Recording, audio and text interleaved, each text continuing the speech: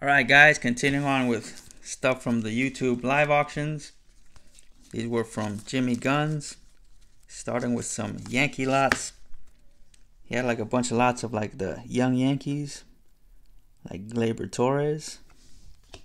Bunch of Gleyber Torres stuff. And yeah, it's all from Panini. I know a lot of people don't like the Panini baseball. I kind of go back and forth on it.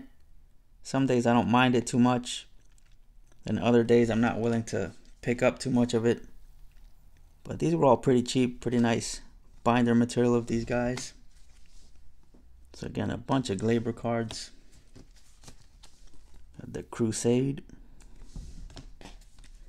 Got some Clint Frazier, who always seems to be in every trade rumor. So I don't pick up too much of his stuff. At least not until I find out if he's going to stay or not. This one's at a 199. I'd like to see him stay, but I don't think the Yankees agree with me. I think they're going to end up moving him. Really cool one here from Contenders Optic. Green parallel. Really like that one. That's serial numbered at a 50. And got some Miguel Don't Call Me Andujar. That one from Phoenix. Or it's from Chronicles with the Phoenix design. And then the Crusade one for him. And the Diamond Kings black and white. So again, some nice binder material of these young Yankees. And I even won a few Red Sox cards. It's a 2-card lot of David Price.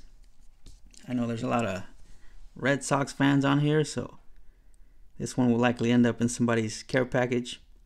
Really cool one. And this one I'm in the process of moving, the Optic Gold.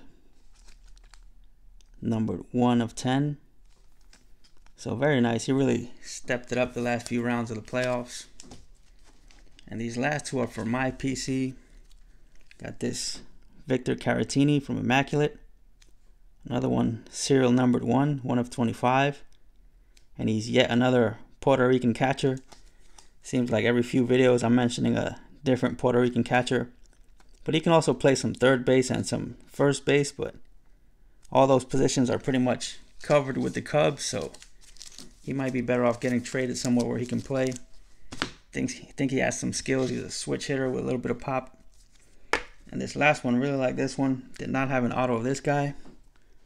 Darryl Strawberry. Would have been a bit better in a Yankee uniform, but I'll take it with the Mets there. Really nice looking card. Like I said, did not have his auto yet. Maybe I'll get a Yankee one eventually, but like I said, really like that one. So thanks to Jimmy Gunz. I think he runs these auctions pretty much every Monday. And this is just a small sample of the type of stuff he has. He usually has a nice mix of stuff. So I'll leave his link so you guys can check him out the next time he's on. And I'll be back with stuff from the Mike O auctions in the next video.